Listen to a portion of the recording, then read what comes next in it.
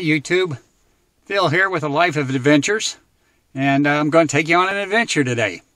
As part of this development of a nomad lifestyle I'm going to go to, one of the things I found is a website, which I'll put in the description down below, that tells you where you can camp all over the country, either for free or cheaply or whatever. It goes everything from a Walmart parking lot to, expensive upscale campgrounds. So today I'm going to take you down. It's about 50 miles from here. It's a place called Pelican Rapids, Minnesota. It's a city park that's got campsites in it. This is Memorial Day weekend, so it'll be exciting to see how full this place is, and it'll also give me a chance to just scope out as to what kind of places I can expect to end up in if I want to end up in a place like this. So here we go. Let's go see what we can find. Okay, guys, we're here, and it's really good that I had this experience because the GPS coordinates on this place were not right. I had looked up on the map before as to where this little town was that this sits, and on the website that I'm giving you the link below, it had the GPS coordinates. So either I copied the GPS coordinates wrong, or the GPS coordinates are wrong on the site, because I plugged the GPS coordinates into my GPS, and about 10 miles down the road, it had kept trying to turn me the wrong direction. And I go, no, that's not right. But, as an old pilot, I knew that wasn't right. And so I changed the coordinates to the city instead of the GPS coordinates. And it brought me right to the right spot in the direction I was going. So you can't always believe the GPS coordinates. So here we go. The park itself is right off of the main city street here, and I'll give you a little bit. I'm going to change how I'm hanging on to this camera. Okay, I'm just going to kind of hand fly this one rather than stand it up and let it bounce along. And you can see it's not a very big spot, which is kind of good. And if I can ever get my car in gear, it'd be even nicer. There we go. And we wander around here, and this is the entrance to Sheeran Park. And I'll drive back this way a little bit and let you see.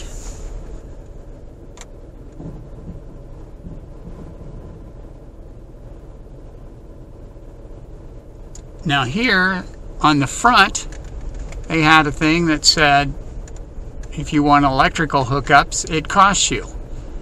And even non-electrical hookups, it costs you.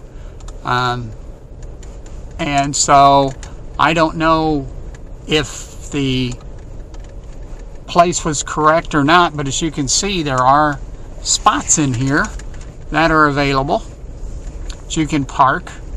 And, if you were going to come in here for a night or something and just snuggle in here, I don't think that would be hard at all.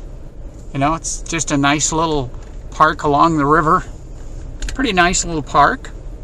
They do have trash barrels and stuff like that, so you could, get rid of trash if you needed to. It did say, I think, that there was water available at this little site. There's a cool little bridge. People walking across the bridge in front of me.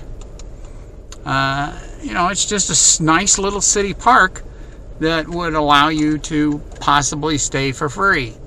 But the question is, was the free a misnomer? Did the free change? What happened? So you'd have to find out about something like that. And I'll go back up here and look. This looks like a nursing home next to me here. So wouldn't have to worry about the noisy neighbors. They do have potable water available here. You can see the water tap right there? And that's good. That's something that they always do. And I think these are restrooms and things here. So that's pretty cool. And yeah, they do have restrooms here. So that would be pretty nice. But I was just surprised that, and this is again a thing, they've got a dump station here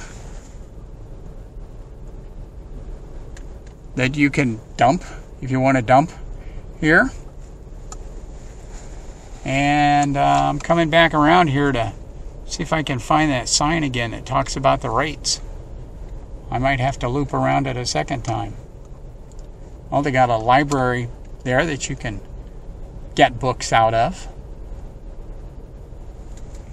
And I'm going to turn around here real quick. They do have some hiking trails and things off to the side here. It's kind of cool. Going up the hiking trail. I can't hardly see because the reflection in the mirror, or the reflection in the viewer. And we just go back to the front where the notice was about camping. And there's a box up here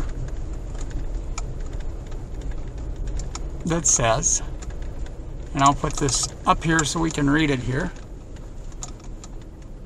It says Sharon Park. Non-electrical is $15 a night. Electrical is $20 per night. In case of severe weather, take cover in the bathhouse. Well, there you go. So it does have a place for you to call and check for reservations and stuff like that. And there's a place where you could deposit your money. I just don't know whether you're required to pay money or not. And it's only open basically May through September. So it's an odd type of thing. So I'll have to check. I'll call them. I'll pick up that phone number and check to see if it's actually free camping here or not. But there weren't very many people here. Which means, like I said, if it's it's a quiet night and you're coming in here and you're just going to spend the evening in here or something, you might be able to get by with just there and not have anything else. So we'll talk about this a little more when I get back. I'm heading back to where I came from. I did want to show you guys that this little town, Pelican Ridge, is just a typical little small town America. It's kind of cool. As you can see up there in the thing, it's 68 degrees, and if you look, you can just see that the leaves have popped out this week on the trees and everything. So it's really kind of our first pretty day up here in the Northland. It's just a real nice day. I made it back to the bedroom, and I wanted to update you on a couple of things from my way back in my trip. It was like, again, about a 45-minute trip down there and 45 minutes back. And the real bad thing is that when I went down there and when I was there, it was absolutely beautiful. Clear sky, everything else, no trouble. By the time I got back home, the clouds had all closed in and it started to rain. So there went a perfectly good Memorial Day weekend. And the other thing I wanted to bring up to date on was the fact that the GPS that I had entered, the coordinates were correct that I had entered into my Garmin, and they match with what was on the website. And the website, in fact, does coordinate with what's in the Google Maps when you find the GPS coordinates that way. So everything was right that I entered, but for some reason the GPS, and I went back and verified that I put the coordinates incorrectly, the GPS in my Garmin didn't resolve correctly. And so it's a problem somewhere in Garmin world. So that makes a good experience though, a good adventure if you will, right? In the sense that you always have to be aware of where you're going, what you're trying to accomplish, and if something doesn't look right, you've got to go to plan 2. And always be aware of those things. So all in all, I think it was a good, I got a chance to look at things. I could verify that some of the information on the website wasn't correct and that things change. And I think all in all, it was a good experience. It was well worth my trip to go down there. It was actually a pretty nice little place to pull off and sleep for a night or 2. I probably wouldn't want to stay there for, 2 weeks at a time. There's more beautiful vistas than that particular one, but that wasn't too bad. Plus the fact it was right in the middle of that little downtown.